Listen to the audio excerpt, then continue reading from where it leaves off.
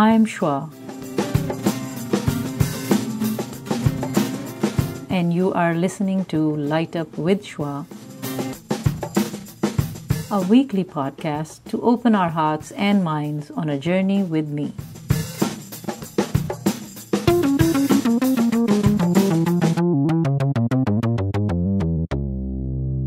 Greetings and Assalamu Alaikum. You're watching Light Up with Shwa. I'm your host.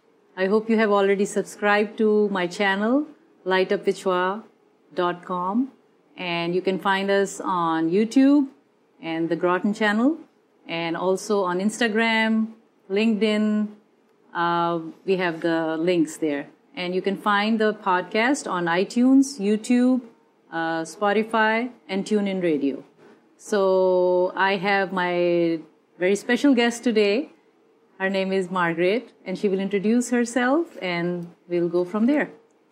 Hi, Margaret. Hi. How are you? I'm very well. I'm glad to be here. Thank you for being here. Yeah. So please, could you introduce yourself? My name is Margaret Bullitt-Jonas. I am an Episcopal priest and a retreat leader and a climate activist. And my job title is Missioner for Creation Care for the Episcopal Diocese of Western Massachusetts and also for the Massachusetts Conference of the United Church of Christ. Oh, wow. So it's a big title. It's an ecumenical job. Okay. Yeah. So how long have you been... I've been in this position about 5 years, and I was ordained in the Episcopal Church 30 years ago this past spring. Wow. Yeah. So what does it really mean to be ordained for people like me who don't really know that if you're not ordained, then you can do certain things? Yeah, the sense in the Episcopal Church, anyway, the sense is that everybody has a vocation, everybody has a gift to be shared with the world, Okay. That God sent each of us here to be a blessing, and our challenge as individuals is to figure out what is the gift that I can bring to the community. And folks who are ordained in the Episcopal Church have a particular role of trying to guide the community of believers, our brothers and sisters in Christ.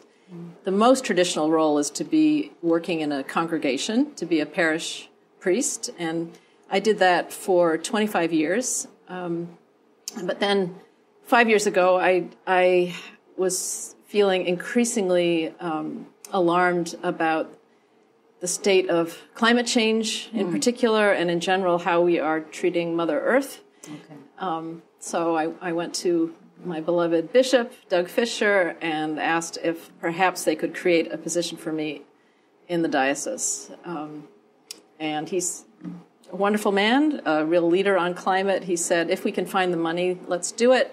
And just then, a member of the diocese was coming forward who had just sold his stock in pipelines and wanted to donate the funds to the diocese to fund something to do with addressing the climate crisis. And that became the initial seed money for my job. So I've been doing this for 5 years. So this really says like the intentions, how your intentions were spread out in the universe, and somebody heard it. Yeah. Right? That's right. Yeah. And you got the funding, and you went on from there. Wonderful. Yeah. So, all right. So how do you want to talk more about your work, or I think, do you want to mention your website? Oh, thank you. Yeah. Yes, I launched a website 5 years ago called revivingcreation.org, and I put my sermons and articles and blog posts up there, and I've written 3 books, and so information and my event schedule, all of that is at revivingcreation.org. So yeah, we will put the link down for people to visit and all. So what are the books about? Well, the first book is a memoir, which was published 20 years ago. It's a story of how, it's basically my healing journey story. It's a memoir. It's called Holy Hunger, A Woman's Journey from Food Addiction to Spiritual Fulfillment. I could say something more about that. Yeah. And then the other 2 books are books of meditations. One is about Jesus' 7 last words from the cross, which... it was delivered initially as a series of sermons after 9/11. Okay. So it was a reflection on the mercy and love of God that we experience as Christians through Jesus. And the last book is called Joy of Heaven to Earth Come Down, which is just a little tiny book of meditations about our relationship with the natural world and how God comes to us through the natural world and how we in turn can be healers of the natural world. Excellent. Thank you. So I think I would like to talk about, I did visit your website and it's really good in terms of, if somebody wants to learn and look at it. And, I had actually looked at it and I said, okay, how does, the climate questions that you had, the environment questions, like how can we work to build a just and sustainable future? And if you want to say something about it a little, how can people learn to,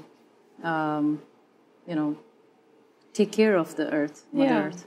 I see caring for the earth as part of our, I see it as a spiritual and an ethical issue. It's often in the dominant culture, it's seen, we talk about climate change in political terms or in terms of science or economics. My perspective is more coming from a place of spirituality and morality, I would say, of believing that as human beings, we were sent here to be a blessing on the earth, and we have in many ways gotten lost. And it partly, I'll just say, part of this journey for me is a very personal one, because my own story is I grew up, I had an eating disorder early on in life, got in recovery through the grace of God when I was 30, and was so taken by this love that had saved my life and had healed my relationship between body, mind, and spirit, that that's when I went off to seminary. Like, who is this God who just saved my life? And in the course of seminary, I realized I felt vocation to be ordained, and happened to be ordained in June of 1988, which was the same month that NASA climate scientist James Hansen was testifying to the U.S. Senate that scientists were becoming increasingly concerned about greenhouse gas emissions, about burning coal, gas, and oil, and what it was doing to the health of our planet. And for some reason, God placed that on my heart, and I was so this whole question about global warming became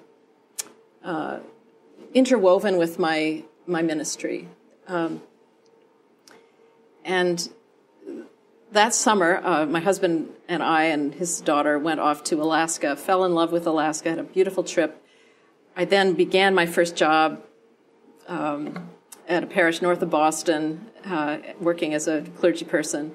And on Good Friday, which is, for Christians, a very holy day, a very somber, powerful day of reflecting on the suffering love of God, the way that God enters the suffering of our world and gives us strength and heals us in the midst of our suffering. So on that day of Good Friday was the day that the Exxon Valdez oil tanker crashed against a reef in Alaska and spilled millions of gallons of oil on the shoreline. And I was shocked. I was appalled. I remember the images of the birds coated in oil. And I had just been in Alaska, so I took this very hard. And so the next time it was my opportunity to preach, which was 10 days later, I stood up at the pulpit and preached my first ever sermon that I'd ever preached or ever heard about the relationship between being a person of faith, being a Christian, and the earth, caring for the environment. I'd never heard anyone talk about this before, but I poured everything I could into the sermon. At the end of the service, I was sort of pleased with myself. I thought I'd done a pretty good job. But at the end of the service, a woman came up to me and said, thank you for that wonderful sermon, but I don't really understand. What does religion have to do with ecology? Oh, wow. And I realized that became a guiding question for me in my life, because I feel that the two are connected, intimately connected. Yes. So it's from that place of spirit, of feeling that if God can heal one crazy addict, is it not possible that God might heal the earth? Or not only the earth, but human beings and our relationship with the earth, all these crazy human beings who don't know. At this point, people who are paying attention to what's happening with species extinction and climate change folks feel overwhelmed. Like, how are we gonna turn this around? How are we gonna find a new path forward? And I believe it's through the grace of God. It's through opening ourselves to a deeper wisdom that we will find a path forward. And that's what I'm giving my life to, is that search. Well, as we say, inshallah, which is God willing. Yes. So yes. I wish you the best in your efforts, and may God give you the strength to continue, and people join you in your journey. Thank you. Thank you. That's very important. Yeah. Doesn't matter which religion you are from. Yeah. I think Mother Earth, or this planet, is shared by everybody. So we all should be contributing and taking care of it, just like our own bodies. So, and if I may say, I do think that because as human beings we all face this great challenge of, can we keep the web of life intact? Can we keep human civilization going? We all face this challenge. It doesn't matter what religion we come from. I think that it has presents us with the possibility of religions coming together in a new way, saying, yeah, we have different ways of naming the divine. Yeah, we have different rituals and ceremonies, but deep down, we all are grateful for the gift of life. Deep down, we all love and intend to love each other and the earth. And so, in my experience of doing interfaith climate activism, I've been very moved to be standing shoulder to shoulder with people of different faiths than mine, different brands of Christianity, different faith traditions, entirely different faith traditions, and all of us speaking with one voice, saying, yes, as human beings, let's find a better way to live more lightly on the earth. Yeah, I find that very moving. While we're talking, I have a question coming up in my head. Is it like, when you approached this issue, did you feel that this was the responsibility of Christians, or Christians can fix it? Or do you see it like that, or do you see it that doesn't matter who, all humans are coming from one source? Because human beings are human beings. We later decide who we are, or we are born into a home, whether it's a Christian or Hindu or a Muslim or a Jew or whoever. I guess my understanding of, well, first of all, I would say Christians alone cannot possibly address the climate. It's kind of an all-hands-on-deck moment. I speak primarily to Christians because these are my people. These are the folks whose language I most understand, who most understand my language. And I also feel that Christianity has a particular role to play, partly because I believe we need to repent from some of the ways that Christianity has been understood and used in the past to justify exploiting the earth. And even today there are Christians who will say that God has given us the earth, has given human beings the earth to do whatever they want with. And I think that's a complete misunderstanding of what Christianity is about. Because, sorry to cut you, like natives, let's forget about everybody and talk about Native Americans. Like, I think they have been the closest and the most intimate and the caretakers of the Mother Earth, right? Yes. And actually they were doing fine, and they respect the earth and the creation, I think, more than anyone that I have understood. Yes. Now we all do, of course, but then, taking the history into account and also, without going into too much detail at this moment. No, I agree, but we have a great deal to learn from our Native brothers and sisters. Yes. I went out to Standing Rock in December 2016 when Chief Arval Lookinghorse was calling on faith leaders of all kinds to come stand with him and in the fight against that pipeline. Yes. And I had the privilege of, I think it was last October 2017, of being part of a ceremony here in Western Massachusetts, actually, at the Agape community. Yeah. A lot of Native Americans came for St. Francis Day, including Chief Arval Lookinghorse, and I helped to write and to lead a Christian ceremony of repentance for the doctrine of discovery, which is the doctrine back in the 15th century, which gave basically license to Christians to exploit Native American peoples and territories. So we did a whole service of repenting and burning the doctrine of discovery and burying it under a tree. So I feel there's work that Christians have to do to repent very publicly, and we also have such wonderful, I believe, gifts to offer, as does every faith tradition, to say, let's dig into the riches of our respective traditions and find what is the wisdom that we can bring forward so that we can save life on earth. That's very important. Thank you. Thank you so much. And I have so many other questions, but I would like to touch upon some. So this emotion, this sentiment that you have for Earth shows that when we say Mother Earth, right? So I know that you are a mother as well, right? Yes. Yes. So let's touch on that, because I guess you must be, you're a good person to ask, because you're taking care of your children, or they must be grown up now, but you have been through that process. And then maybe you can really understand how the Earth feels about itself, right? So now that you take care of yourself, do you think that Mother Earth, or the Earth, also takes care of itself if we don't or do? It just came up. I don't know if you want to answer that question. One thing I used to frame it when I would go around. I travel around preaching and talking and leading retreats about we need to care for the earth.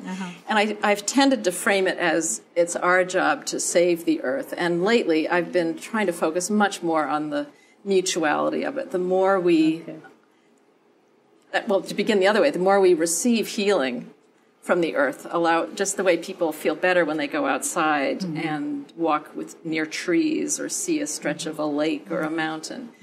The more we receive that healing from Mother Earth, the more then we feel strengthened and empowered to, in turn, serve her. But the whole archetype of mother is very important to me in my prayer life, in my literal motherhood of a beloved son. So why don't you tell us about your, how many children you have, how is your relationship with your children and all. So sure. let's begin with that a little bit. I'm blessed. I have a son who is in his late 20s. My husband and I also had a daughter who died shortly after birth. And I have a wonderful stepdaughter, and who in turn has 2 teenage kids. So I don't like being a step grandmother. So I think of like, okay, I'm a bonus grandmother, or I'm just a grandmother. Oh, nice, bonus grandmother. Yeah. Nice. So how is your relationship with your children and your grandchildren? I married late in life, and I knew that I really wanted to be a mother. And I knew I was going to have issues around infertility. So the minute that my husband and I got married, I immediately had the surgery, had the hormone. We went through big medical treatment. And we had just gotten to the point of, we have to quit the job. We were just starting to look into adopting when we got pregnant. And so I think of Sam as, it's like Christmas he's like my Christmas present every day. I just feel incredibly blessed to have a child.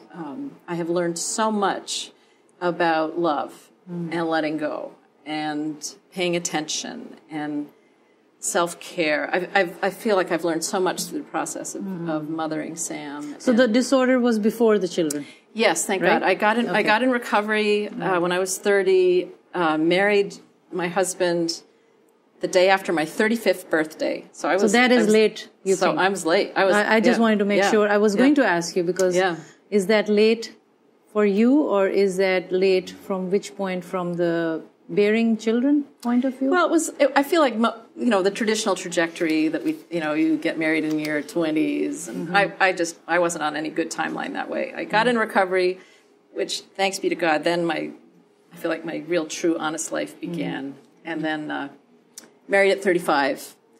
And was blessed to have Sam when I was 38. Good. All right. So I would say we will describe you as a conscious parent because you knew you were going to get. Oh, it was he was very much a wanted child, and Yeah. And so did you prepare for that, like to become a mother and what you need to be and all that? Was it learning on the job? Well, I felt I had a lot of learning to do, and my husband had already parented a child, and I remember him telling when I'd be worrying like, I'm not going to know how to take care of a baby. I don't know anything about babies, and I have to read books about babies, and so of course that's what I did because I'm a reader. And he told me, the child will teach you how to be a mother. So that was a wonderful piece of advice of learning. Yes, it's helpful to get coaching and mentoring and learn what you can. But he was helping me notice it's also about being in relationship with that particular little person and trusting that in the relationship, if I'm paying attention, then you will I will learn. There will be we'll be learning from each other. Yeah. And that was definitely my experience. That's a very good point, and I do believe that because every child is unique. Even if your 3 children will be different, even biologically that you had to, would have after you lost your daughter. But so I have 2 boys, and I know that they're totally different. So it doesn't matter how many books you read and all, but that is helpful to know. But I appreciate that. Okay. So how did you spend time with them? Were you already becoming? So you were ordained. Yep, I was already. I was married. I was ordained, and so I was working. So I was working part time and just figuring out how to do that. And at this point in my life, this was a long time ago. So but I stayed. I took a break from work for some stretch of time, some stretch of months.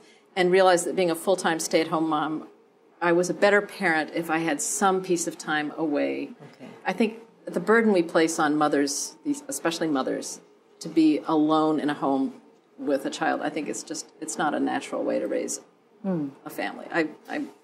I'm imagining days of tribes when you had multiple adults. I think that's a much healthier way to raise young ones. Yeah. Anyway, so we figured out other arrangements so I could go away and do some work and then come back and be with Sam. And Sam is your son. Sam's our son. Yes, okay. Yeah. He's a great person. I'm very, very proud of him. And I feel like being a mother is for life, and it just changes. The form of it changes over time, depending. I remember I was bereft when he. Graduated from high school and set off for college. And I knew, of course, I'm proud he's going off to college. It's wonderful. But I thought you feel the empty nest syndrome? I thought that is like such a trivial way of naming what it feels like when this young person launches. So what do you like about your son? He has a good heart. He has a good heart. How can you tell somebody has a good heart? He is kind. To you? Yeah, but not just to everybody? Me. I see him just being kind. I know I'm asking very obvious questions, but maybe he has real integrity. Okay. He tells the truth. He was anyway. No. Listening to a mother just go on and on about her child. I don't know. But I just remember when he was captain of his tennis team in high school and watching him coach his friends. He loves community. He's a real community builder and thrives in the midst of community. And he's someone who's great with kids. So at this point he's a teacher. He's teaching in fourth grade kids. Okay. So what does he like about you? Well, if you know about him, and if he is in a good relation with you, then you should know what he likes about you. One thing that he likes about you. I think he knows he can rely on me, and he can count on me. You're dependable. I'm dependable. Aren't you supposed to be because you're a mother? Doesn't that come with the territory? It comes with the territory. Yeah. Well, he knows I'm sincerely interested in his life. Okay. So, yeah. All right. I guess we have to have another session with you because we haven't even touched on many of the questions yet. But I would like to say, how would you rate yourself as a parent before I go to, How would I rate myself as a parent? I wouldn't rate myself as a parent. Okay. I'm not going to rate myself. I think what I will say, though, about being a parent, because I want to say a little bit, just if I have another minute, sure. about the archetype of the mother. One moment I remember with Sam years when he was an infant. I remember a night when I was absolutely exhausted, and he needed to be nursed in the middle of the night, and I sort of stumbled into his room, or wherever, I can't remember how far away he was sleeping from us at that point. And I was nursing him, and I was feeling absolutely exhausted. And I felt, as I rocked in the rocking chair, that I was leaning against Divine Mother. So that I just have a sense of, as a mother, that I very much draw from, and as a human being, I very consciously draw from my sense of a Divine Mother. And I love, there's a Buddhist who says, who speaks about being the mother of each moment. That if we live with conscious awareness, we are intending to be the mother of each moment, which to me says something about approaching each moment with the attention and the tenderness, the firmness of a good mother. Okay. Well, we shall be talking to Margaret again. I would like to end our first session. And please stay tuned for the second part of our interview with Margaret. Thank you.